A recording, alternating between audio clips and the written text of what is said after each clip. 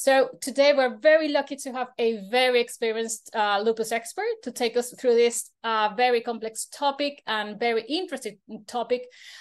Thank you, Professor Ed Vital, for joining us today. Hi, Dr. Ed. Hi. Thanks for inviting me. It's great to have you here.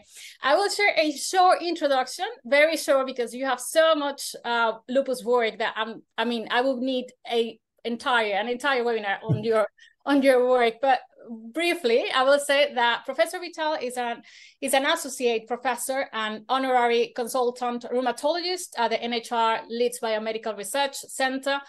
This is a ULR Center of Excellence in Rheumatology Research, and he established the Leeds Lupus Research Group here, and he's the chair of the BSR Special Interest Group for SLE. That's for the British Society of Rheumatology, for those who are not getting used to the BSR acronym. Also, he's a co-chair of the BSR working group that is currently developing, updating the guidelines for the management of lupus. And this will be published next year. Also, he's a member of the ULR 2023 recommendations for SLE working group and chair of the BIOLAC, which is a group for the registry of biologics. He's the general secretary for SLEuro. And also he's been involved in the ULR task force for interferon biomarkers in SLE. Additionally, he's the chair of the Lupus Forum, which is an educational tool that provides up-to-date lupus education to the medical community. It's very interesting that his PhD work was on response to B-cell depletion in rheumatic diseases like lupus, and has extensively investigated B-cell mechanisms of death depletion, which take us today to CAR-T-cell therapy. This is really, really good to have you here. And also he has led trials on B-cell depletion with different biologics. Well, with more than 120 publications, I will just tell you the floor is yours. If anyone has any question during the presentation, please put it in the chat box, or we're going to have the chance to make questions at the end of the session if you want to speak up. Thank you. Thank you. So thank you for that introduction, and thanks for inviting me. It's really nice to be speaking to you all. I should say, actually, that I do a lot of public talks about lupus and scientific meetings and conferences, and people always say to me, "Oh, you're speaking all the time, you're really experienced and good at it." But actually, it's always different when you go to a different sort of audience. It's like when I had to speak at my sister's wedding. Actually, I got quite nervous because it's not like talking to scientists, and the way we do the talks is different. So I hope this is okay for you, but it's a very different talk to what I normally do. Probably different to the wedding one, yeah. Yeah. So I've used quite a lot of my slides that I use in scientific presentations, but I'm going to just try to take some time to explain what they mean as simply as I can, because this is a really complicated subject. So how CAR-T works, why we want to do it, what it might mean, what are the key issues? Is this going to be a revolution that's going to transform and cure lupus, or is it not? These are to understand these things, you need to know quite a few things about how the immune system works, which I'm going to try and explain a bit. And to do that, we need to go back a bit in history. In fact, we need to go back a really long way to the Middle Ages. So a few weeks ago, I was in Padua. We have a course we do with SLE Euro to try and like a workshop to train lupus experts and interact with each other, which we hosted in Andrea Doria, a professor in Padua, hosted it. While we were there, as well as talking about lupus, we also got given a tour of this amazing historic university they have in Padua, like this lecture theatre where they performed dissections. And it was a really amazing tour. And while we were there, Professor Doria told me, he said, oh, you'll be interested in this because this university is where this guy worked, Hieronymus Fabricius, or, sorry, I'm probably pronouncing it wrong. But, and he said, you should know about him because what he discovered is something called the bursa of Fabricius, which is in birds. And I did know that. Now, why am I telling you about birds in a talk about lupus? So the reason is that what the bursa of Fabricius does in birds is it makes B cells. So you probably heard of B cells and T cells in the immune system. So the reason they're called B and T is because where they're made. T cells are made from a gland in the chest called the thymus. B cells in birds are made in a thing called the bursa of Fabricius. That's what B stands for. In humans, we don't have that, but they come from the bone marrow. And conveniently, that also begins with B. So this is why we call them B cells. And I'm sure most people who know a little bit of lupus know that B cells have got something important to do with lupus. And these therapies called CAR-T therapies are going to work on trying to do something to B cells. The other thing that I like to think about is actually, how did we come up with this idea of lupus, and why do we even call it lupus, systemic lupus erythematosus? And this is something else where you have to go back to medieval medicine, because they used to call something lupus. So this medieval physician, I'm not even going to try to say his name, but he talked about something called lupus vulgaris, which is actually a kind of tuberculosis. It's an infection in the skin, and vulgaris means common. It's a common lupus. And we think that the reason lupus, which means wolf, is because it gnaws at the skin like a bite. And that's the idea about where that word comes from. And it was much, much later when some other physicians discovered that there was another type of lupus that was not due to tuberculosis, which he called lupus erythematosus, as in red lupus, which looks a bit more like, I think, what we would recognize as being a lupus rash. And it was even, so this wasn't an infection. And it was even later that this Dr. Moritz Kaposi noticed that some people who had this lupus erythematosus skin rash also had fevers and pleurisy and arthritis and other problems. And so he called that systemic lupus erythematosus. So that's why we call it this disease. But as you can probably see, in the days before antibiotics, fevers and infections were everywhere.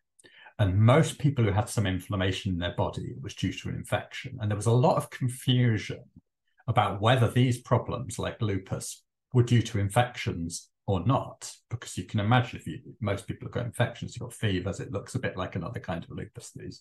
So and it wasn't really until the post-war era that we understood about autoimmune diseases properly. Like, people had an idea about them, but they didn't understand them properly until the post-war era, particularly when we started using antibiotics, but also when scientific methods got better. And a lot of things in rheumatology began in the year 1948.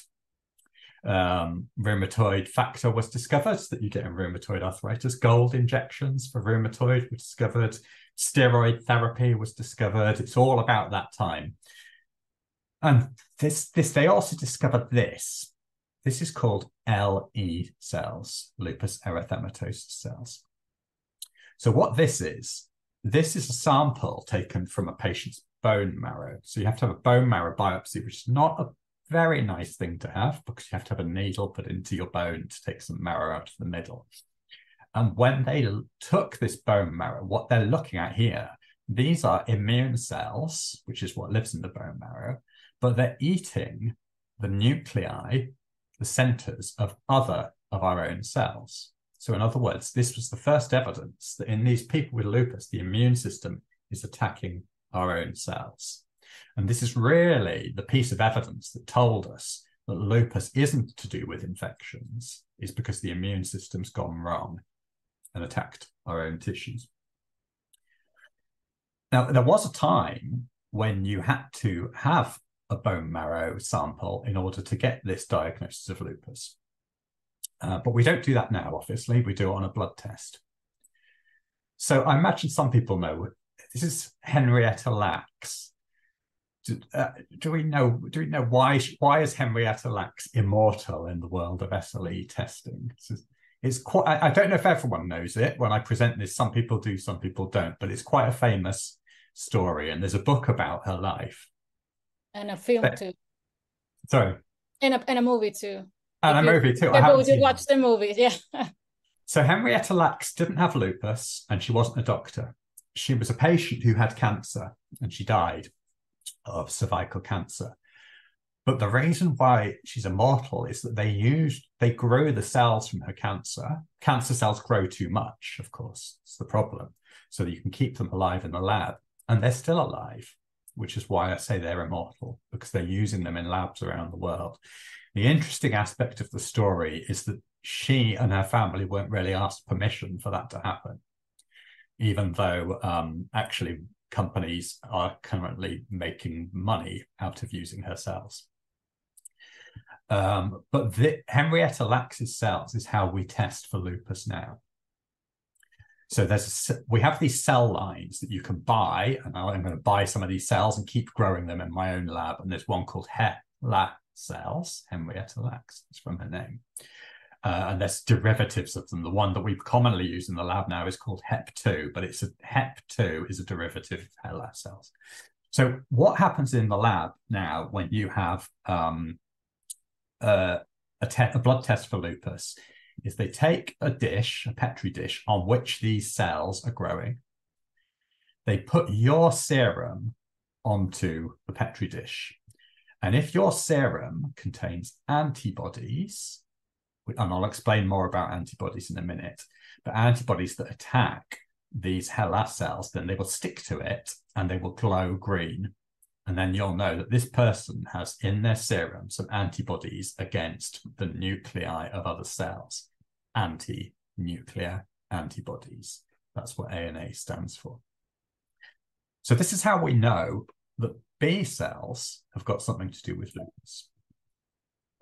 And what's that? So let's talk about antibodies and B cells a bit.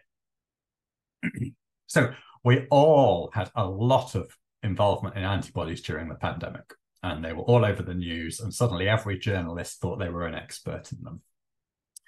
So antibodies are molecules that recognize other molecules in cells. So there's this Y-shaped thing, and these two ends of the Y is very, very specific for certain other targets. So if you think of the pandemic during COVID, antibodies against COVID-19 did two important things. One is these antibodies are how vaccines work to protect you. So in other words, the vaccine gave you antibodies against COVID. So these antibodies could knock out the virus. And the other thing is when you've done a lateral flow test, these stripes, these are antibodies. What they've done is they put some antibodies against COVID in a little line on the lateral flow test. And if you add your sample out of your throat onto that, then if you and your body are making, so the COVID, sorry, in the sample will stick to the antibodies on the lateral flow test. So antibodies are, your body makes them to fight infections, but we manipulate that function in other ways because they're such useful little molecules that you can use them to make diagnostic tests and you can use them on vaccines. So what B cells do is they make the decision about what antibodies you have in your body. So if you imagine you've got B cells, and each B cell has on its surface an example of the antibody that it knows how to make. So every cell has a slightly different antibody that it's programmed to make, and it puts it on the cell surface. It's a bit like saying that if you wanted to make gloves that could fit every single person possibly in the world, but you couldn't measure everyone's hands to see what size and shape the glove needed to be. And what your body, because you don't, of course, your body hasn't seen all infections, so it can't make the can't know what infection is going to meet. If you were trying to do that, if you were going to make gloves, what you could do is just make millions and millions and millions of them, all different shapes and sizes. Some of them are completely too big, completely too small, wrong shape, whatever. But the ones that did fit somebody's hand, you to then recognize that and make more and more of those. That's how your body makes these decisions. It makes B cells against everything. And if they don't do anything useful, then that's it. That's the end. But if the B cell comes along and says, oh, there's a good fit for this, this is a useful antibody that we want, then it gets the antigen, whatever it sticks to, binds there, say it's a COVID, and then, so say you give a vaccine, you give a little bit of COVID, some B cells recognize the antibody, and then they start proliferating. So you get more and more of that B cell because we found out that it's useful.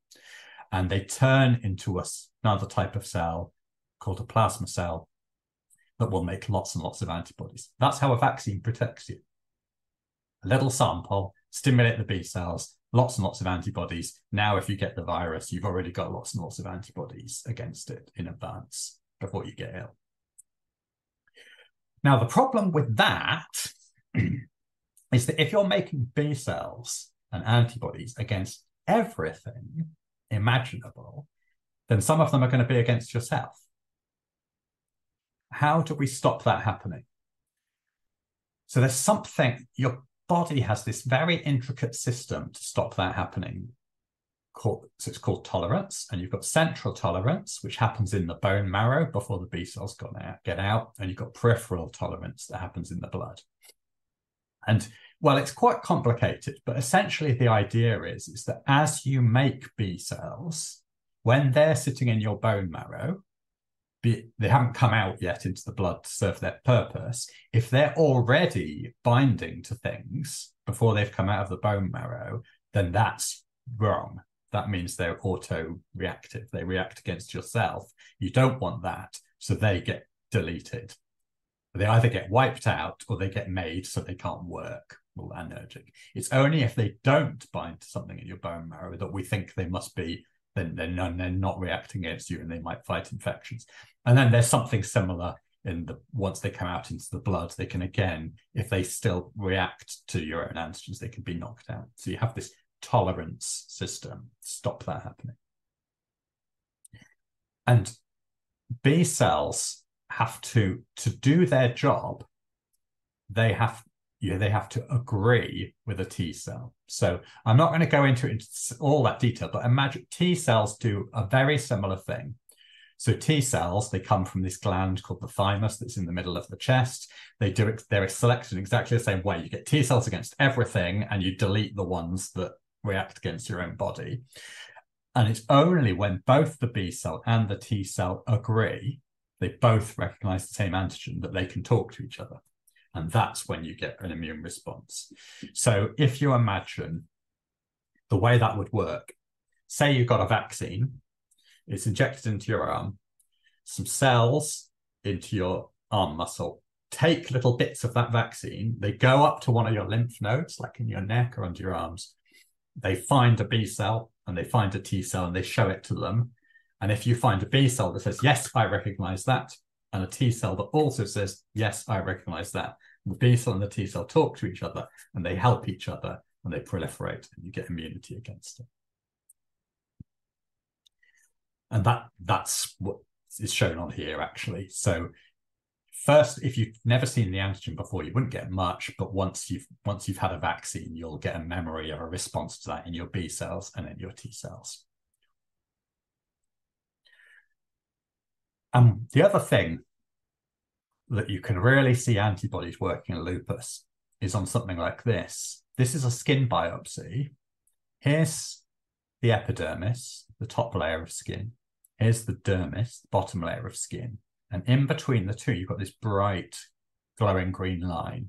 And it's just like the ANA tests I showed you in the lab, but this is in the skin. The antibodies in the skin are sticking into the skin and causing inflammation. So B cells make antibodies, antibodies go into the skins now, and that could cause a rash, basically. So we're pretty sure that B cells have got something really important to do with lupus.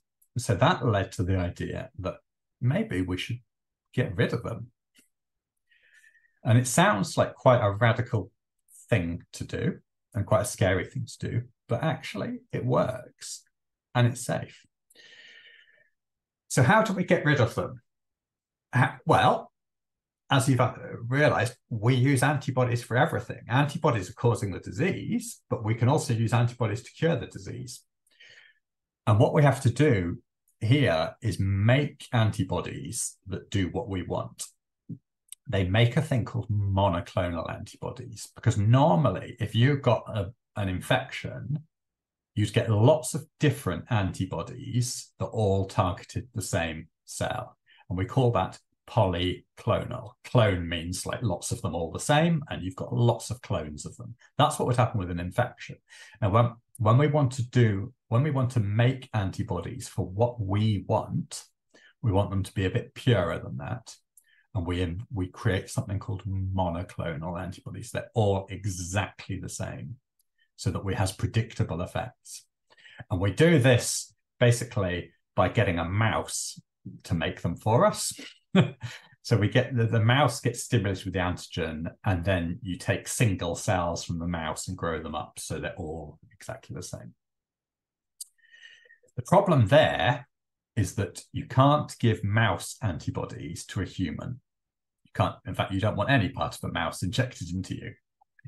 And so what we have to do is make something called a chimeric antibody. Chimera is this Greek thing that had different parts of different animals, like a lion and a goat, and then maybe the tail of a snake or something. And so chimeric is when we combine two different animals together. So if you imagine we've made this antibody in a mouse, but we can't give that to a human because it would just be recognized as foreign and your body would kick it out. And what they do instead is they combine the bits of the mouse antibody that are recognizing what you want and combine it with the back end of a human antibody. So it's like the two species together. And that's what can be used as a drug. And in reality, this is all done in the mouse part just happens at the very beginning. They're not involved in making the actual medicines. The medicines you receive have got nothing to do with mice. They're just made in a lab. But that's just how it's invented in the first place. Okay. So actually, not a lot of people know this, not a lot of doctors know this, but actually, when you look at the names of these drugs, it tells you all about that story. So these are two drugs used to treat lupus. One's called rituximab and one's called belimumab. So the names, if you start from the back, MAB means monoclonal antibody. They both end in MAB. In fact, most of these drugs end in MAB. The bit before that tells you XI, chi. It's like the Greek letter chi because it's chimeric. It means it's part mouse, part human molecule. If it says mu, it means it's all human, like belimumab. The bit before that tells you what organ, what part of the body it's meant to work on. There's a bit funny, these. Li means lymphocyte, like the immune system, lymphocytes. Tu actually means tumor, as in it's for cancer. And the reason is that rituximab was first invented as a treatment for cancer. That's why it's got Tu in it. The bit at the front is they just make it up. So rituximab works on tumors, chimeric, monoclonal antibody. Belimumab works on the immune system, humanized, monoclonal antibody. I can't really wait to surprise my consultant with that knowledge. Yes, there you go. Not a lot of people know that. Yeah. So what these drugs do is they target things on the... So cells have lots of different molecules on the surface, and we give them these numbers to code for them. They all do different important things for the cell, but we give them these names called CD names. And B cells have two we're going to think about. One's called CD19 and one's called CD20. So if it's got CD20 on, it's a B cell. If it's got CD19 on, it's a B cell. We want to get rid of B cells. So we make a drug that targets CD20, and that's what rituximab is. So rituximab is a drug that gets rid of B cells, and it was originally invented for cancers that involve B cells called lymphomas. But this study was done in 2002. I can't believe it's more than 20 years ago, because I remember this. But this study that was done in 2002 was by David Eisenberg, and also Joe Edwards, who had the idea, and so all the authors you see there in UCL in London. And what they did was they tried giving this drug, rituximab, to people who had lupus to kill all their B cells. And they found that it worked. So what rituximab does is it targets B cells in a special way. B cells start in your bone marrow as these like immature kinds of cells that gradually develop. So we call them stem cells, pro-B cells, pre-B cells. Then they come out in the blood. And like I say, they float about in the blood. That each one's programmed for something. It could be COVID, it could be flu, it could be one of your own tissues if they've gone wrong. They float about looking for that antigen, the thing they react to. If they don't find it, nothing else happens. That's the end of the story for that B cell. If they do find it, they get activated. They go to a lymph node, they talk to a T cell, see if they agree. If they agree, they turn into memory B cells, and then they turn into those things I said called plasma cells that make antibodies. And what rituximab does is clever about it, is because it targets CD20, these ones don't have CD20, so they're left alone. And these ones don't have CD20 either. So what that means is it's the decision-making bit in the middle that gets taken out. But because your stem cells are okay, your B cells will come back again. You have one treatment of the rituximab, the B cells die. But once the rituximab leaves your blood after a few weeks, the B cells can start to come back. So they always come back. And the other thing is these plasma cells, so if you're already immune to measles and mumps and flu and COVID, those plasma cells survive as well. So you retain that immunity. And that's why it's safe to do. It's just it's like a reset. It's a temporary reset of the system. And this is what David Eisenberg and his colleagues found in that first paper. This is BILAG. This is how active the lupus is. And these 6 patients who had this treatment, their lupus got better.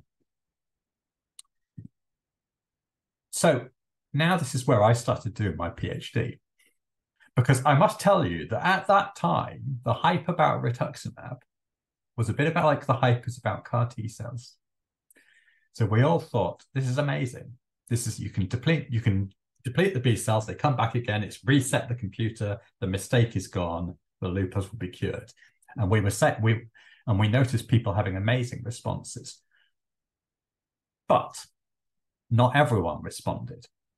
Okay, and that was 20 years ago already. I started my PhD in like 2006, something like that. So it's a few years after that first paper.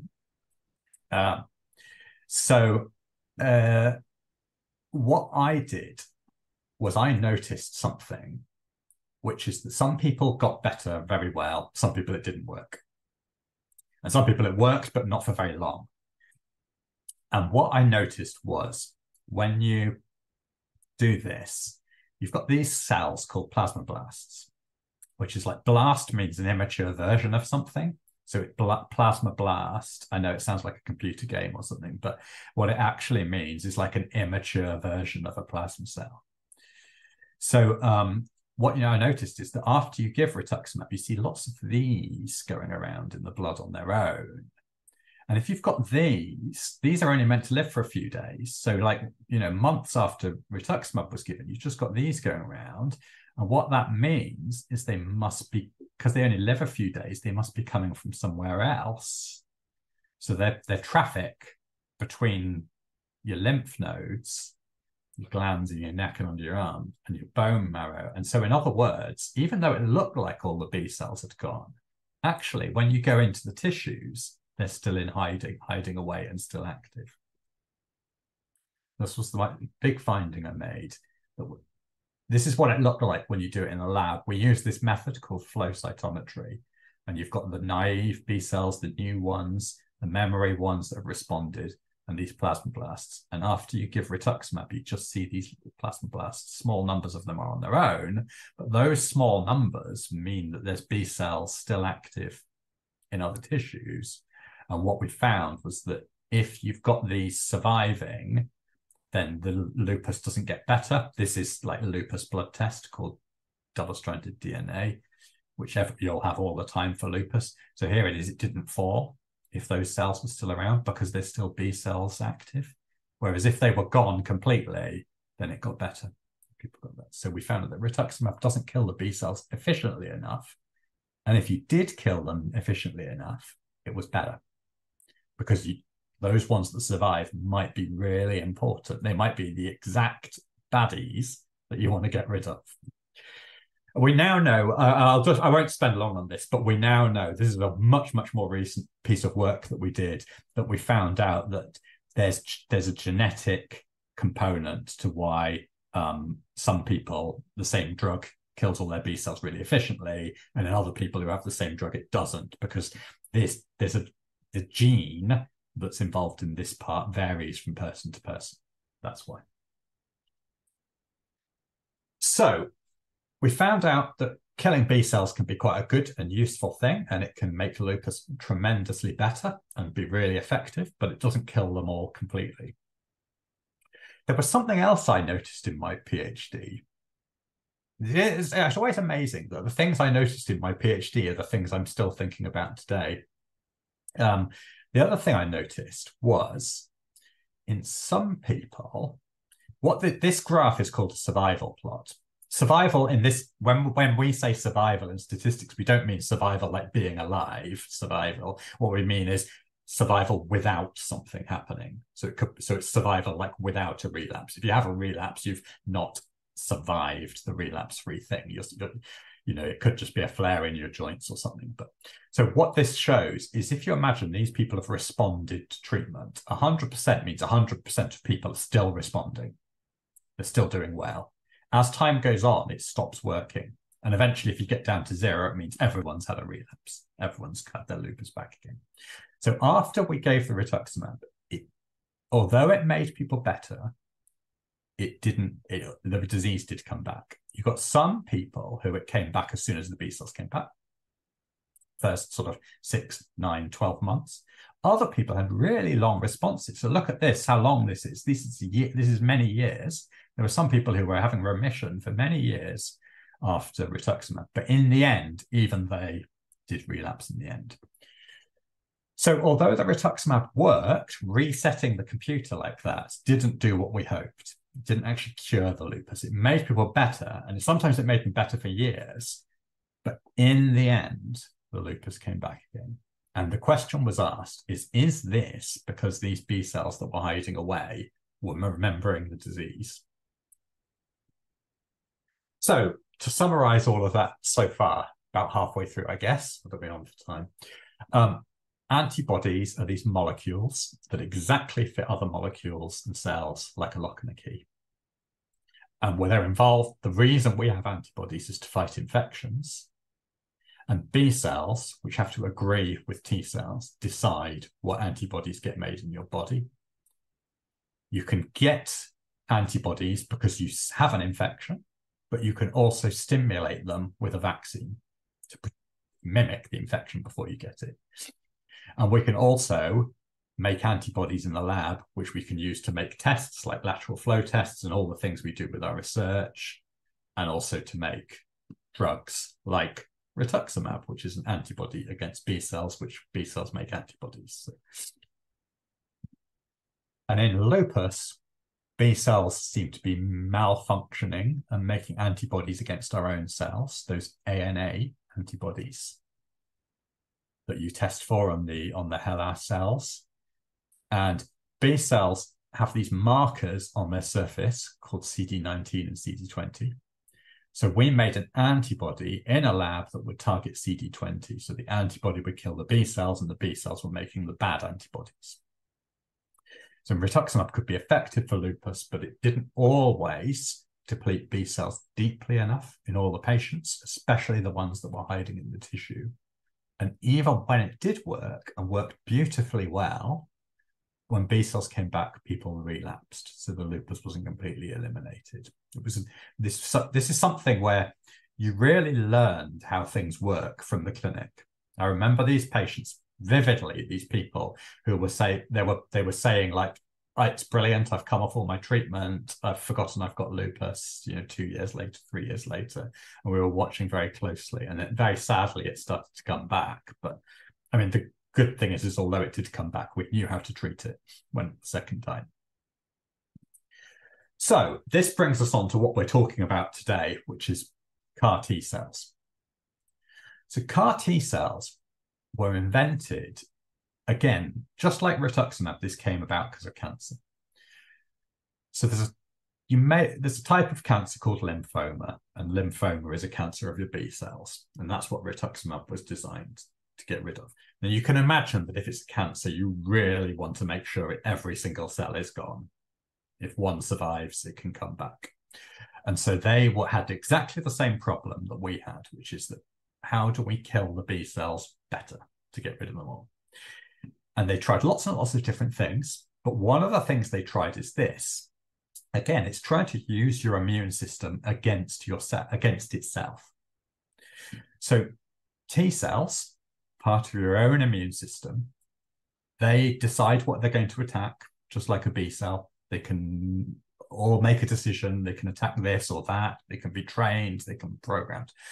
And what they did was they took the receptor of the T cell, which could be against flu or could be against COVID or measles or something, and they changed it, they reprogrammed it to be against what they wanted, like CD19 or CD20. So you're taking your own T cell that's meant to attack an infection, you're saying, right, let's reprogram that and put a receptor on it that targets CD19 or CD20. So then this T cell will go around killing B cells.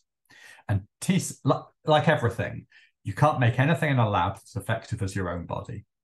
So the immune system's ability to hone in and kill a cell, like the T cells do, is better than anything we can make. So how this works, and this slide, it says cancer therapy because it was developed to treat cancer, but it's the same thing that's been used to treat lupus that we've all been talking about. So if you're going to have this treatment, what would happen? First of all, you'd go into hospital and be attached to this machine that's a bit like a kidney dialysis machine. So it filters through your blood. And what it does is it filters your blood to take out the white cells, including those T cells. It's called leukapheresis. So essentially, we collect lots and lots of your white blood cells that include all those T cells. The rest of your blood goes back into your body. Then you go away for a few weeks whilst some clever person in a lab does this reprogramming. So they take your T cells, they sort them out to get pure populations of T cells, and then they put in a different gene into the T cells so that the T cells are now programmed against CD19. CD19 being something that the signature of a B cell. So once you've made, it could be other things. It's CD19 for our purposes, but you could do other things. So you made these T cells, then once they're ready, the patient has to come back in, and they grow lots and lots of them. Now, if you're the patient, you have to come back into hospital. This is a bit complicated because if they just gave you those T cells, they wouldn't last very long because you've got so many others and your immune system's all active and they wouldn't be around very long. So before you have them, they have to give you some chemotherapy, like chemotherapy for cancer. So there's a drug called cyclophosphamide, which we also use for lupus, and it's used for cancer. And there's a drug called fludarabine, which is used for cancer, but we don't use it for lupus. And you have to have both. So that gets rid of lots of your own T cells to make space for these. Then these CAR-T cells are given back to you. At that point, it can cause a bit of a reaction.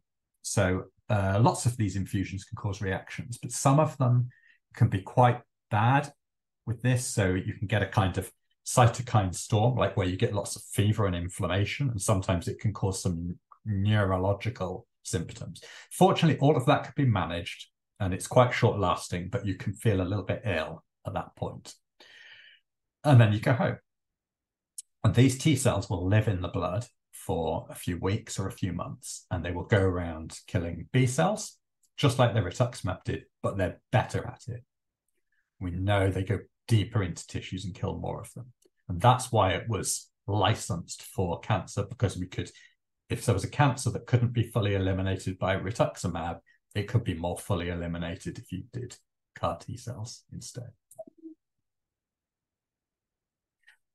So where this comes into lupus is this paper that was published in Nature Medicine in 2022.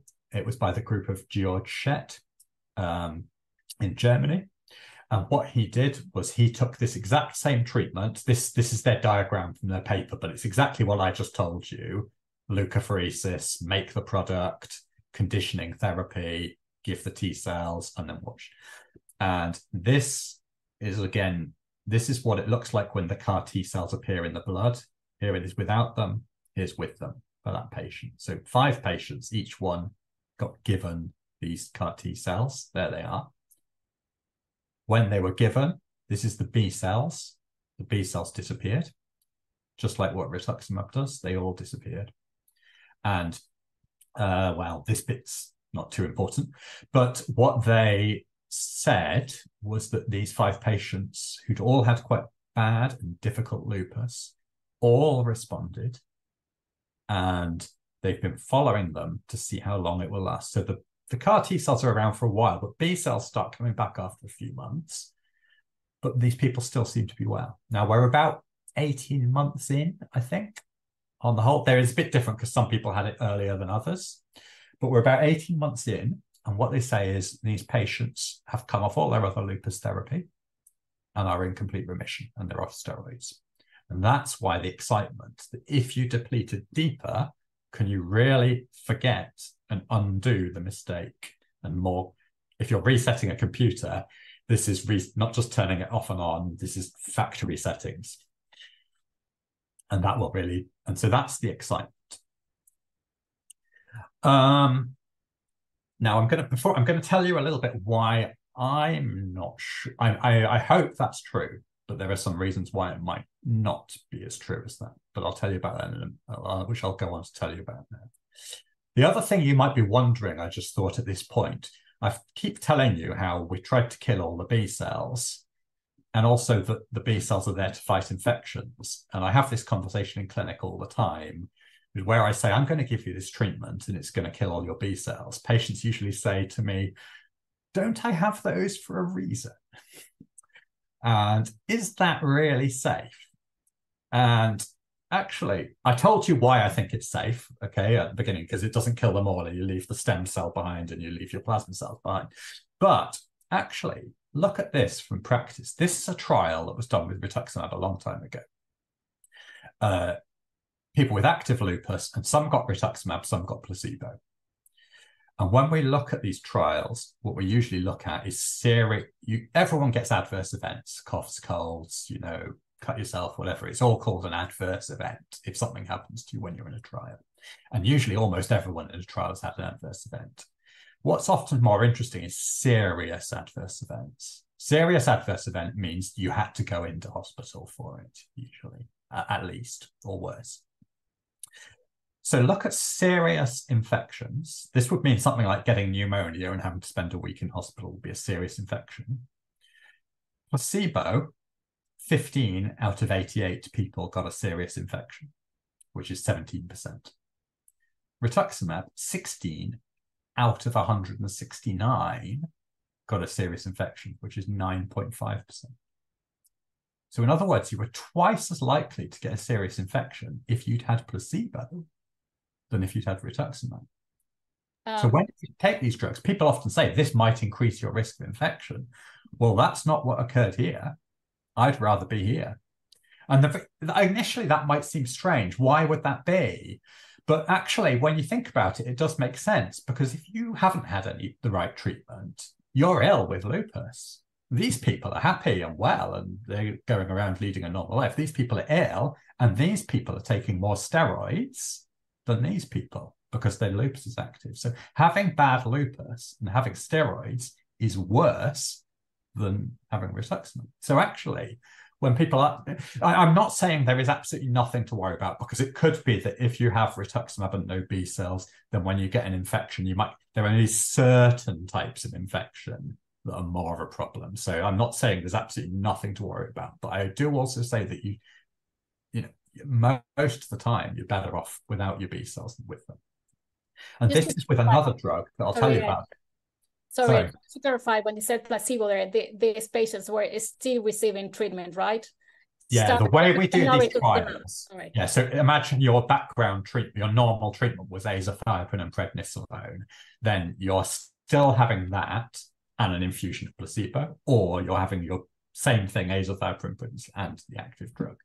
That's how they normally do them. There are different ways. Obviously, when you do these trials, you can't give people nothing. So there are various ways to handle that problem. A bit too complicated to talk about now, but there are ways we do it. This is another trial of a drug called obinutuzumab. Obinutuzumab is like next generation rituximab, even better than rituximab. And you saw exactly the same thing. Look, serious infections, 5 out of 64 people, that's 8%. Placebo, 11 out of 61 people, that's 18%. It's half. So actually, you know, depleting your B cells might sound quite radical, and you think that's what an extreme thing to do, but actually the safety is very good. And remember, it's only a temporary depletion. They come back. So now I'm going to tell, at ACR, we were debating this a lot. Is this the cure? Is depleting B cells completely with CAR-T cells going to cure lupus? Well, maybe. Maybe it will be. Maybe it won't be. Most likely, it could be for some people, and it might not be for others. But I'll tell you why I have a little bit of skepticism, even though I'm the person who said in the first place, you need to deplete B cells all those years, whatever it was, 18 years ago, whatever. Or even though I was the one who said you have to deplete B cells deeper, I have some skepticism. So as I say, they've said to you that these 5 patients, now I think in the whole world, there's about 15 people published, and they didn't all have lupus. Some had other diseases. So we're talking about small amounts of evidence, but these 5 people have all responded well. They've all been in remission for about 18 months without other lupus therapies. That sounds great, but that's also what David Eisenberg said in 2002. Okay, so you need a bit more evidence than that. It's great, it's an advance. The idea was that if you go deeper, you'll eliminate the disease completely, and that will be a cure. The B cells start to come back after a few months, but people remained well, which does suggest that this is like a resetting computer, that the computer's gone wrong, you've turned it off, you've turned it back on, and you've made it back to normal. But all of this is based on a certain theory about lupus. And the theory of lupus that we're assuming here is that the reason why the B cells went wrong in the first place was an accident. It was a mistake. It happened one day. Perhaps you had an infection that turned on lots of your B cells, and one of them kind of accidentally got autoreacted. But you know, I told you that B cells will grow and survive if they can see the thing they react against. And obviously that's always there in your own body. And that's why the mistake couldn't be forgotten. That's the theory here, is that once one cell had gone wrong and reacted against yourself, that cell kept growing and growing and growing. And that's why lupus is chronic. That's the theory. And therefore, if you reset them, the mistake wouldn't be made again, unless you were very, very unlucky, because lupus is really rare. Right? So, well, not really rare, but it's uncommon. Okay? So it shouldn't happen again unless you were extraordinarily unlucky. Is that correct? Is that theory about why we get lupus correct? I'm not sure it is. And I'll tell you why I'm not sure that that is correct. Go back to my PhD. I told you that some people, they relapsed early, some people relapsed later. Some people have very long responses, some people have short responses. What was happening in these two groups of people was that B cells, it wasn't that the B cells all came back, but sometimes you got good B cells back and sometimes you got bad B cells back, but the number was the same, which is what you might think. What's actually happening is the B cells were just taking a lot longer to come back, which would suggest it's not really that they've been corrected and reformed, it's just that they're still not there. But there's something else I saw while I was doing my PhD that, in fact, this is the patient that made me do research in lupus, because I was also working on rheumatoid, but this is where I sort of said, this is more interesting. This lady, and she's very active in lupus charities, and she's really happy for this to be used to explain things, and I'm very grateful because I've used this very safe slide to explain this to doctors. This lady was one of the first people to have rituximab in Leeds, and she was having it because her platelet count was very low. So in her blood, platelets should be over there should be hundreds of platelets. She only had 5 of them, which means she's at high risk of severe bleeding. All the treatments have been tried. We didn't know what to do. We said, here's this new drug called rituximab, have it. And her platelet count came up to a normal, healthy level. Wonderful. Great. We probably saved her life. But before she had that treatment, she didn't have skin lupus. She'd never had it. It appeared when she had no B cells. And we did a biopsy to prove it, and this is exactly definite skin lupus. So in other words, there's some parts of her lupus that were something to do with B cells, but there were some other aspects of her lupus that weren't to do with B cells. And I thought, I don't understand that. Now I know the answer to this question. And it's to do because of one of my own PhD students called Anthony Saras, he's a very good lupus researcher too. I'm sure you'll hear a lot about him in future. He works in Oxford now. But we worked on something completely different, which is called interferons. So again, this is a slide I use for scientists, and I know it looks complicated, but actually what it's trying to say is really simple. Think of what are the genes that give you lupus. There's more than 100 of them. In fact, there's probably more than 200 of them. And you probably, if you've got a few of the bad ones together, you get lupus. If you haven't got enough of them, a bit like a hand of cards, you have to have all the right cards at the same time for it to mean something. Some of these genes are something to do with B cells and T cells, which is this brown circle, like we were just talking about. Some of these genes are something to do with antibodies, like we were just talking about. But some of these genes are nothing to do with that. They're to do with a molecule called interferon. Interferon is something to do with viruses, and it's a completely different part of the immune system. There's nothing to do with B cells and T cells, really. We call it interferon because they noticed that one virus could interfere with another virus.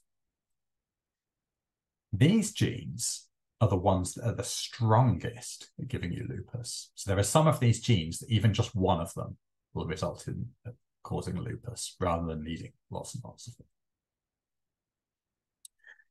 So interferons are very different to everything I've been telling you. Interferons are to do with viral infections. Every single cell in the body can make interferons, and every single cell in the body can respond to interferons, not just blood immune cells. Like if you had, say, hepatitis B, a virus in your liver, then your liver cells would make interferons because they would say, I've got a virus inside me. And the interferons do lots of things to every single cell. So they would tell other liver cells, oh, there's danger about, turn on your defenses and stop the virus from replicating. They also stimulate the immune cells in your blood. So they do lots and lots of things. And we know that's something to do with lupus because of the genetics. So then we ask, where's the interferon coming from in people with lupus? People used to think that the interferon was coming from some cells in the blood, these ones called PDCs. we found out, this is a test for interferon production by PDC. So healthy people, you get some cells like that making interferons. We found out that lupus patients don't have that. They have less. Blood cells don't make interferons at all. What we found instead is that when we looked in biopsies of the skin, like that biopsy showed you earlier, the skin is making the interferon. This really changed my opinion of lupus, because I used to think, and we also shows that this happens before you get lupus. It could be years before you get lupus. So I used to think, okay, lupus is a disease where your immune cells in your blood are attacking healthy tissues. But this made me think, no, that's not the full story, because this isn't the immune system attacking healthy, normal skin. This is the immune system attacking skin that's going, danger, danger, come and attack me. That's what the skin is doing here, making interferon. The skin's saying there is something wrong before it gets attacked. And so there's more to this story than just the immune system attacking normal tissues, the tissues themselves.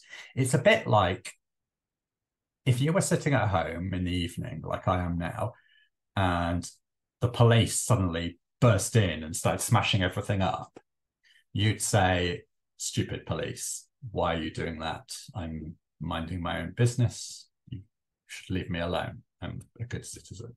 That's how we used to think of lupus. But if I was sitting here with my burglar alarm ringing and the police burst in the window, you might not be so surprised. And that's the difference in these 2 points of view. Did the police go mad and make a mistake and attack someone normal? Or was it my fault because I reported a crime and they were just responding to it and doing their job? And that's essentially the two different sort of theories to balance here. If it's the first one, then CAR-T cells, depleting B cells, correcting the police is the right thing to do. But if it's the second one, the police are just going to come and do it again, because there was more to the story. And so what me and Anthony did, we spent lots of long nights talking about this theory, and we ended up reading lots and lots of papers because we'd studied the skin, but actually all the different tissues in the body that can be affected by lupus, like the kidneys, this is bigger, the brain, the joints, they can all make interferons too. So maybe what happens in lupus is you've got this two-way thing. Hematopoietic immunity, meaning blood, like B cells that have gone wrong, attacking healthy tissues. But on the other side, you've got the tissues themselves saying, come and attack me. And if you think about it that way, maybe there's two sides to this story could explain lots of things that we never understood about lupus. But why is it that this person's got a rash, this person's got arthritis, and this person's got kidney lupus when their blood all seems to be the same? Maybe it's not the blood making that decision. Maybe the tissues, there's something about the tissues in that person. And why is it that when we give these very effective drugs that target cells in the blood, like B cells, that some people still relapse? Well, maybe it's because the memory of the disease isn't B cells hiding away, it's the tissues themselves. And those tissues won't be affected by these drugs at all. They'll still do it before, they'll still do it after. In other words, I started to say, it's like it's in the soil. So I'm giving you two sides of an argument here, but the argument against CAR-T as a cure, mind you, that doesn't mean it won't work, and it might work extremely well, but whether it will be, it may certainly deplete B cells and it may give you a good clinical response. But B cells probably don't become abnormal by accident. They probably do it for a reason, because of some other genes in the body or other parts of the immune system. It wasn't a one-off mistake. It were probably other reasons. And those parts of the immune system wouldn't be affected by the CAR-T therapy, which would suggest that in the end, the lupus will return. Of course, then, I mean, we don't know who's right. No one knows. It's too early in the day. But of course, then the question is how long will that take? What if it is 5 years? And if it was 5 years, would you say it was worth it? This is a question actually for patients and families rather than doctors, maybe, to say how long, what would be worth it? If it was cure, would it be worth it? Probably yes. If it was 5 years, would it be worth it? If it was 2 years, you have to, that's what we need to know. The other thing, though, to remember that's happening at the same time, I mentioned this drug called obinutuzumab. This is the next generation of rituximab. There's a few of these. So these aren't CAR-T therapies. They're just, in fact, it's just a self-injection. So you just do it yourself at home, even some of them.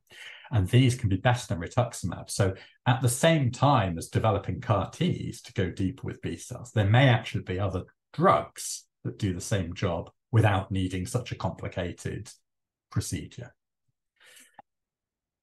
Okay, I'll just finish with one thing. So I hope I've tried to give a balanced idea that this is where the excitement is, but also the things we need to think about. But yes, everything I've told you is about CD19 CAR-T. That these CAR-Ts are programmed against CD19 and they're designed to kill B cells. And that's what we've published about so far. But the things that people are thinking of, there is a massive investment in industry and academia about this. They are thinking of many other clever ways, because a CAR-T could be programmed to do lots and lots of things, anything you want. And they're thinking of other ways they could target not all B cells, but only the B cells that are causing the problem, for example. Or they could be designed to sort of retrain the immune system and make it more tolerant. So then when you say CAR-T, CD19 CAR-T is killing B cells, but other types of CAR-T could be doing other jobs. And this is going to be fast moving. And I think you're going to see massive amounts of data published in the next few years. So thank you for listening to me. Thanks for your attention. I hope it's been helpful, and I'm happy to take any questions at all, and I'll try my best. All right. Thank you, Ed. Well, first, I should say that we all now want to read your PhD. I mean, we're all so intrigued. I wanted to learn more about it. So I think it's been wonderful. I think everyone agrees that it's been wonderful. So much interesting knowledge. I mean, our own disease, about our lupus that we wouldn't find in any other way. So thank you very much for that. It wasn't only CAR-T, but also, the general knowledge to understand and using something that is so familiar to us like COVID and vaccines. So thank you for that. Yeah. We have questions. Wonderful presentation. As you have all the. I'm going to read all the comments in the chat box. Wonderful presentation. Thank you for giving a clear picture of the situation, and interesting and very informative presentation. Thank you. I think that says everything. Yes, great presentation. So we're going to go to the questions. But Amy, would you like to read the questions from the chat box, or I could go first with the ones we have here? You go for it. All right. So you're doing it. You're doing a great job. Thank you. Ed, what we'll do, because we want to answer as many questions as possible, so you'll have to try to answer these difficult questions, at high speed. So first, with this, you mentioned interferon type 1 and B cell depletion. You have worked with both treatments in practice. So you have seen patients, lupus patients, using and having these treatments.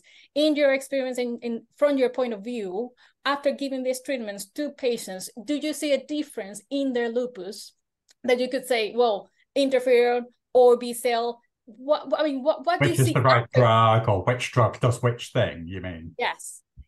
Everyone wants to know this, and honestly, we're still learning it, because when they do the trials, they just test the drug against placebo, not against each other. So we're still learning it, but there are some things that we think we've seen. Probably at the moment, if it's kidney lupus, targeting B cells is better, I think. Antibodies have a very important role there, and B cells have a very important role. That doesn't mean that targeting interferon won't work at all, but we have more evidence. Whereas if you have skin lupus, it seems to me that targeting interferon is more effective. I mean, we saw some people who they had really bad skin, and they tried everything, and I mean everything. And I'd given them 15 different drugs for their lupus, and when we got interferon targeting. I said, there's a lady I know who I said to her, you know, oh, this drug's different, it'll be different. And she said, you always say that. But it completely, you know, so that's what convinces me that there are some types of lupus that are something to do with B cells or something else. But we're learning. You know, if someone tells you they know, I don't think we do yet. We're still learning that. All right, that's really good too, because we patients have to make decisions with you consultants, obviously, and this is important to know. So for this group who received CAR-T cells therapy, could anyone receive this therapy in the future, or do you think this will be for a specific group of people only, based on the information you have now? I think that again, of course, we're learning, but I think firstly, you'd probably think you'd have to have quite severe lupus, because that's quite a big thing to go through. It's also worth mentioning that at the moment, the cost is about 200,000 euros to do this. I mean, things come down when they get more popular use, but it will never be cheap when you think of everything you have to do. So, you know, hospital admissions, chemotherapy, drugs, potential reactions, you know, these are things that you'll need to have quite bad lupus to justify, likely people who've tried off treatments already. So it's probably at the more severe and the more resistant end, at least initially. And again, like I say, I told you that I thought targeting B cells was really good for kidney lupus, but maybe not as good. I mean, it can work, but maybe not my first choice drug for skin lupus. Then there are things like that. So it's probably the same sorts of people who you'd use rituximab, belimumab, or binutuzumab, the B cell drugs we have now. I imagine that gives you a clue as to who would do best with CAR-T cells. Yeah. All right, that's good to hear. Now, you mentioned different targets, even, I mean, in the B cells, it's not just one. At the moment with CAR-T therapy, are they using, I mean, it's the same one for everyone, or do you have different kinds of CAR-T? There are. So the technologies are very complex, and there are lots and lots of companies trying to make CAR-T cells. They all have slightly different approaches in how they do it. So, like I say, most of these, they're trying to kill B cells, but there are slight differences in how they do it. Not all of that is public, you know, at the moment, because these are, you know, things in development that are, you know, commercial products.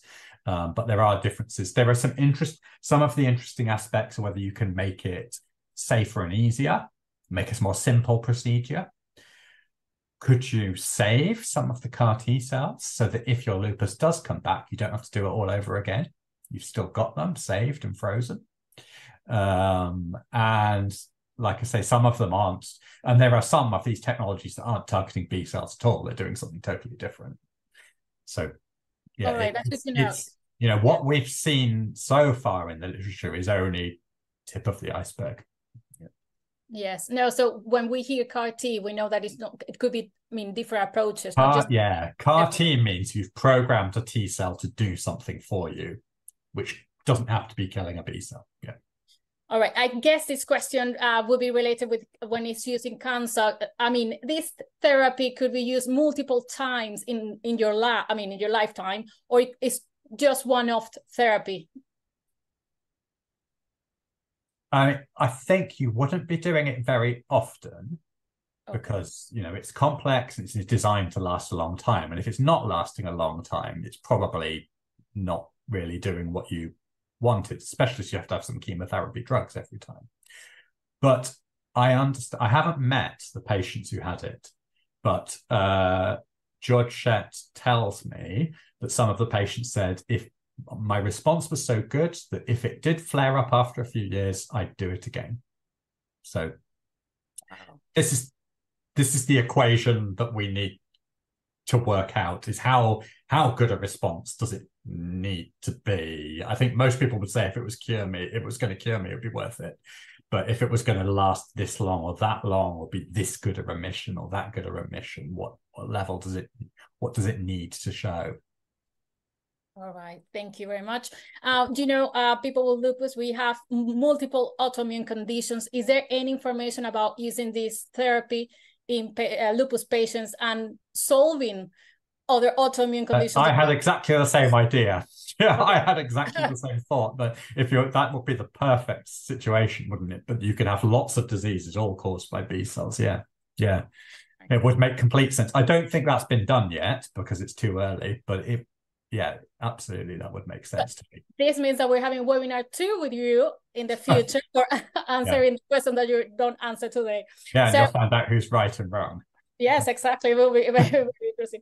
So I'll leave Amy to read the questions from the chat box and from Facebook. Thank you. Okay, great. I will start with the chat. They're coming in hard and fast, actually. We'll have to kind of zoom through. Somebody was asking about cyclophosphamide. Would you have the same amount as the lupus protocol, or would it be a higher dose for CAR-T cell therapy? The doses can vary. The dose in the CAR-T it's higher than what most people get for their lupus, but you don't have it for as long. Okay. Because normally if you have a lupus, you have it every few weeks for like a few months. And this is just a much shorter treatment. Sort of a one-shot situation. Yeah. Okay. Somebody else has asked, it was early on in your presentation about the resting the plasma. Does that have anything to do with the fatigue that is caused in lupus? Is there a connection there that's been studied at all? Yeah, I mean, exactly why you get fatigue in lupus, we don't fully know. We don't, and we wish we did. Some fatigue I've seen, when we use drugs that target B cells and things, so they will definitely get better with that treatment. And that's what they say about the patients here who had the CAR-T therapy too. Some people it doesn't actually. Some people, I see all the arthritis goes, all the rash goes, but actually they still feel tired. And so maybe, like, for example, some of the things that don't get affected by those treatments, like the interferon production, could be. The other thing that can happen, especially when you've had lupus for a long time, it's not all about active disease anymore. You've started to get long-term complications. Like, for example, if you've taken steroids for a long time, that can cause complications. It can change hormone levels and things like that. That can make you feel fatigued. Yeah. Or, you just, the way it affects your whole life. It affects everything in your life. And life can be harder, and some of these things can't be solved with medicines, so that's why it's a complicated question to answer. But definitely. I suppose the positive thing is we do know that in many people, the right treatment, if you can reverse what's wrong, you can improve fatigue. That's good to know. Thank you. This is actually a question that I wanted to ask, and seeing as I'm leading this, I was wondering, when you were talking about your sort of skepticism about CAR-T cells and the kind of cause of lupus, do you think it could actually help as a sort of added element to help ultimately identify the true cause of lupus? Yeah, that through is the a good treatment. point. Yeah, and it's quite similar to a bit of the research which I do myself, which I briefly mentioned, which is that when you've got active lupus, everything's abnormal in your blood. The whole thing's chaos, and it's really hard to work out what came first. It's a bit like, sometimes the analogy I use is that if you were in one of those films where you walk into a bar and everyone's fighting, and there's like a huge fight and everyone's fighting with everyone else, you don't know who started it. And actually the person who's being most violent might not have started it. Yeah. So just the thing that's highest, most abnormal, might not be the start. The only way to know who started it is to be there at the start. And everyone's telling a different story. I try and get at that question with these pre-lupus patients, people who haven't got lupus yet, but we follow them to try and see what order things happen to, because then you can say that comes first, then comes that, then comes that, and then But as you say, you might also be able to have that situation after a treatment like this. If you reset the immune system, put it all back to normal, even if it does come back, you can watch how it happens, can't you? And you can see, I'm guessing, like, first it was A, then it was B, then it was C. Yeah, because of the sort of, hopefully it will be successful, but if it isn't, then it's like, okay, maybe that identifies why. Exactly. Yeah, that's really Exactly. Like interesting. you might see it was those particular B cells that caused the problem and those ones didn't, or it was the interferon that turned on the B cells or something like that. You know, you can be able to watch it happen. That's really, yeah, that's fascinating. I just realized there's lots more coming from the chat, but I really should ask Zoe if there's anything coming from Facebook just to engage with Facebook if she's there. Yes, of course. We've got two questions from Facebook at the moment. One is Dr. Vital said this medicine is safe, but how big is the chance of CRS? And this is from Manon on Facebook. Oh, this is it's a very good point. Yes. So, yes. So the safety I was talking about was that as a general rule, I think that drugs that target B cells have a good safety record. That's from medicines, like all the different medicines I talked about. CAR-T, we have less information because we have a handful of people. What you really want is like 100 people on CAR-T therapy, 100 people on placebo, so you can compare the safety between them. So the data is limited. As the person who asked the question correctly said, there's a thing called CRS, which is cytokine release syndrome. So when you do something big to the immune system like that, you can activate lots and lots of cells and you get these substances in the blood called cytokines. It's a bit like having fever or a sepsis. And so you can be quite ill with that. And they have experience of how to treat it because they've been, even though it's new in lupus, it's not new in cancer.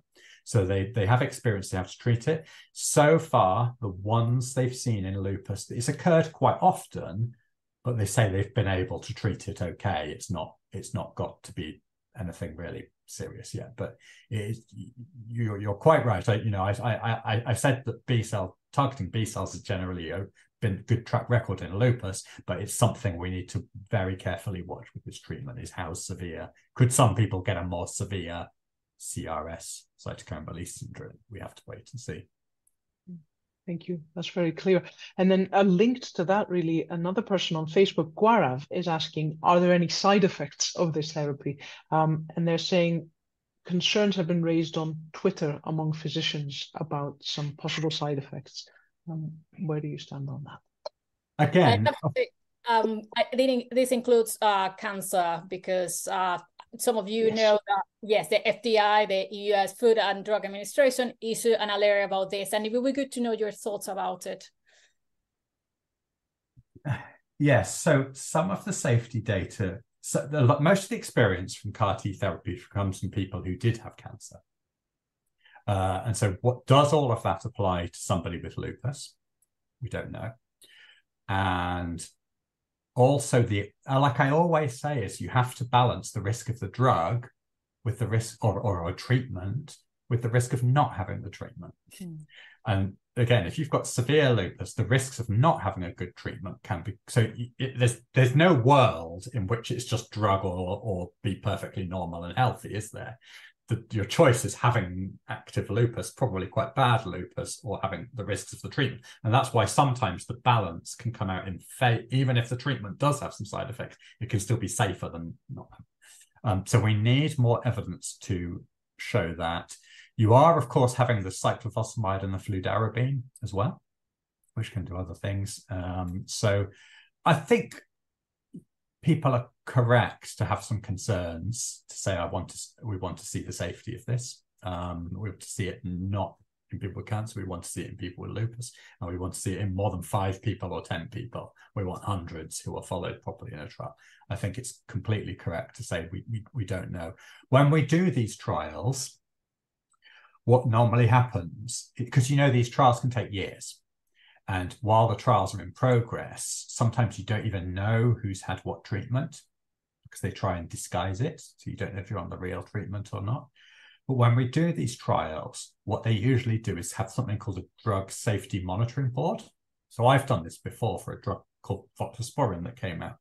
And what we were doing is, even though the trial, no one's seen the result, there's a board of people who get to look at the data every few months as the trial goes on. And so if, say, someone gets a serious reaction or some complication, or say something like they developed cancer or they developed a strange infection or something like that, there's a board of people who can look and see which drug they were on. And if we start to see a signal, oh, look, we've got 3 cases on this treatment and none on the placebo, and that's a bit suspicious, then it goes 4 or 5 and we start getting worried, then the trial gets stopped. So that's how, yeah. So the evidence isn't there. The evidence will be there when they do big trials. And that's how we watch for it in case something unusual is happening. I appreciate that. Thank you. It's reassuring. I think it's like you said, it's when Jeanette's just commented too, it's the risk benefit kind of ratio, isn't it? And it's a hard decision to make. But... And also, what other treatments could you have?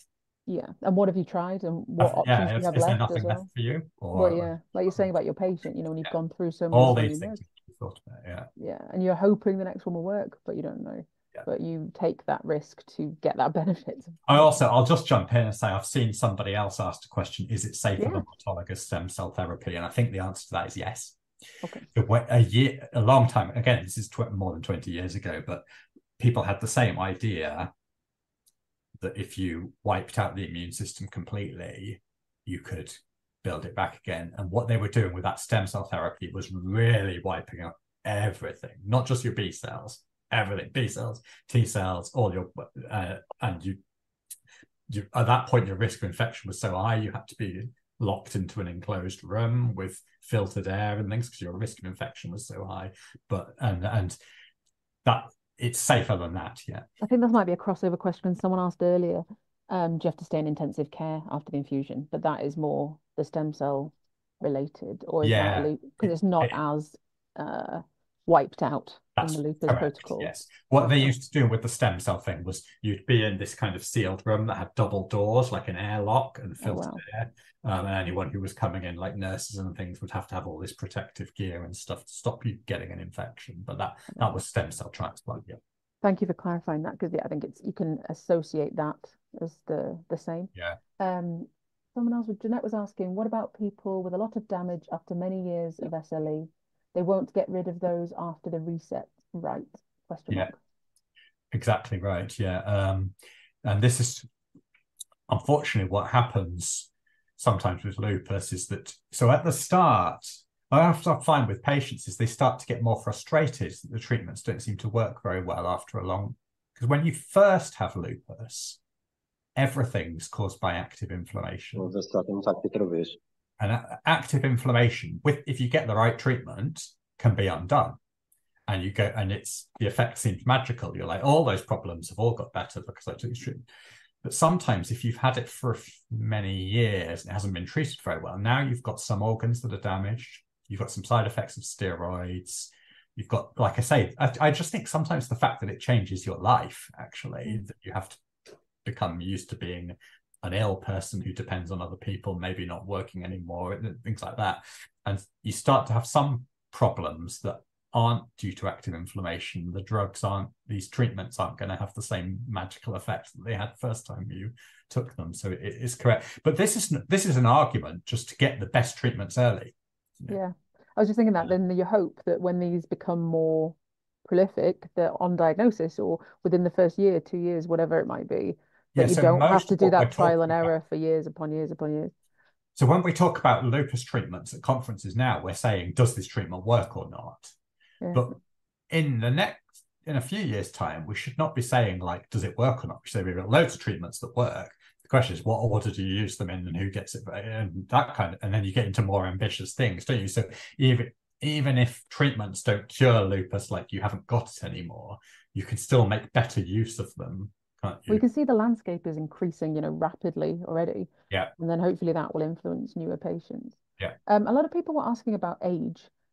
Is there an effect on sort of when your age and if you're treated with this? Theoretically, I don't see why there should be. Okay, that's good to know. More to do with the severity of your disease. Yeah, I mean, the risks of treatments can become higher in older people because they have more risks of lots of problems like infections and things. And younger people can get different risks because they're still growing. But you remember we said each case is, you've got to balance it for your situation. I mean, it could be worth it for anyone, any of these treatments. So I don't think most things should be, it shouldn't be age the number that makes the decision. It should be the entire situation.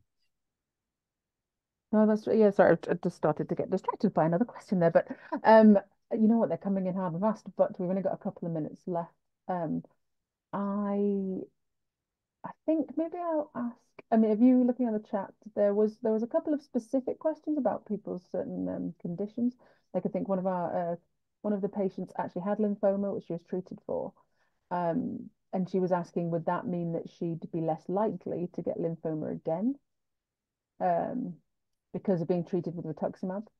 I don't know if that's I would think quite so. niche. Yeah, because that gives you somewhat protection from it. If it was a lymphoma of B cells, which it usually is, that's the most common type of lymphoma, then obviously targeting B cells would be good. Oh, that's good to know.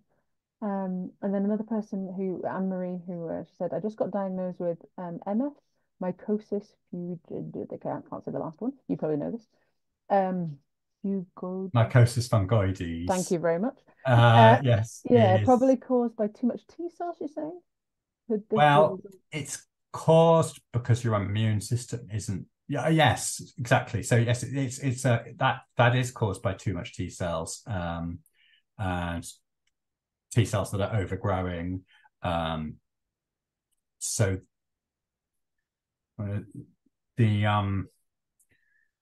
you have to have drug. This is well outside my area, I have to say. Oh, sorry, is it a bit too drugs you're trying to target a different cell, because CAR-T, although it's made from T cells, it's not targeting T cells, it's targeting B cells. I see. Sorry, so it's almost like you want the opposite kind of thing. You target T cells instead. Well, I appreciate you still giving us your knowledge on that one.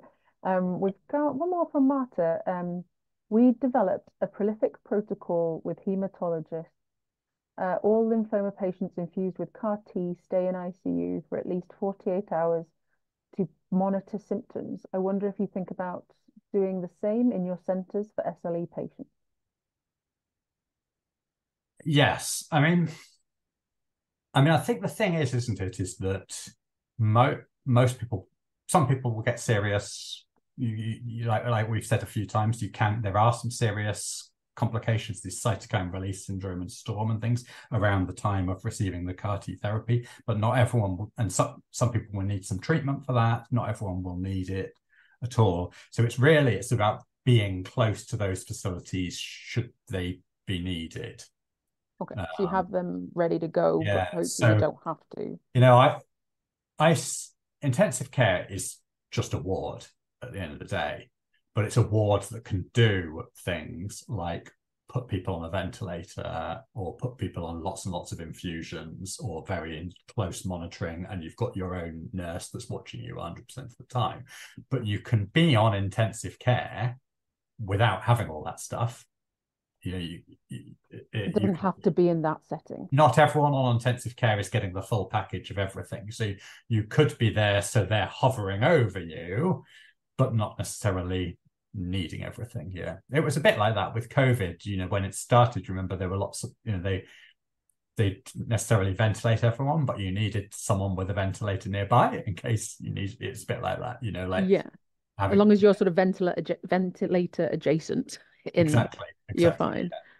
Yeah. I was actually going to ask one question one thing that came about for me when you were talking about the CAR-T cell therapy and then the role of interferons within lupus.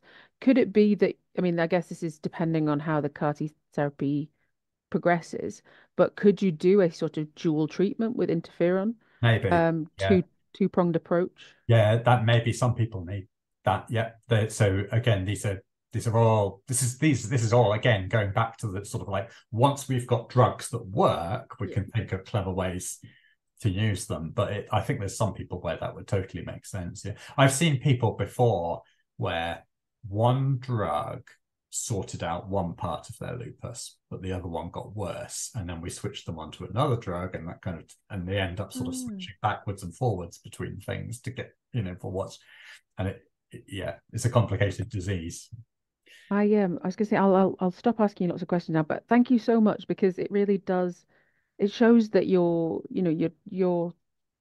it's amazing all the different options that we'll have, and all the different manifestations are starting to have answers to them, and thinking of it as the larger picture of lupus rather than just a, like, so that everybody hopefully will have an answer to their specific manifestation. And I think the other thing, exactly. So I think what I was planning to say, but I've sort of forgotten until now, is I've told you about this CAR-T therapy, and I've told you about some of the B-cell monoclonal antibodies and the interferon therapies.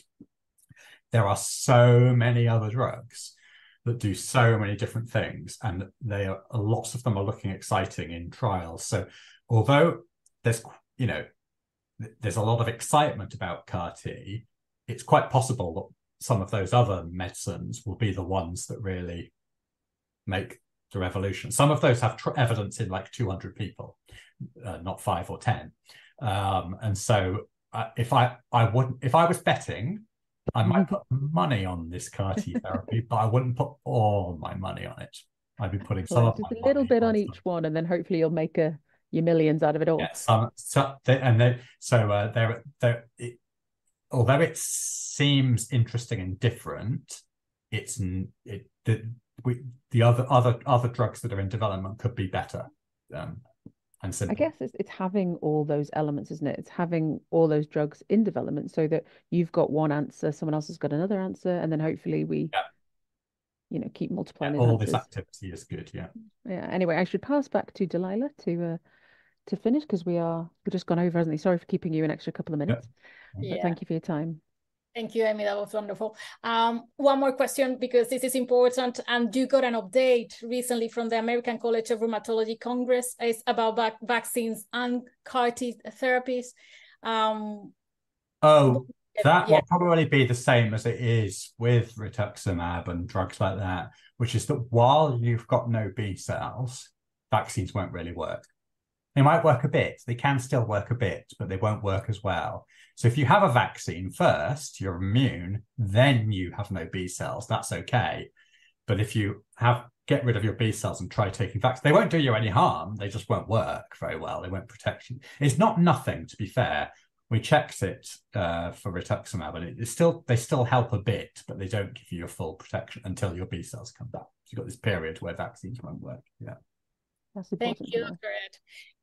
As Janet just said, the future is looking promising for lupus patients. It is indeed. Yeah. Yes, it is. All right. So we will send an evaluation to everyone who attended this. Please fill in the form so we can get your feedback. Thank you, Dr. Ed, for a wonderful evening. I think we ended up wiser and better informed patients that know what they're doing and understand what this therapy and treatments are. This is great, really great. We look forward to a next webinar in the future. Please stay in touch. Okay, thanks. Thank you everyone for attending.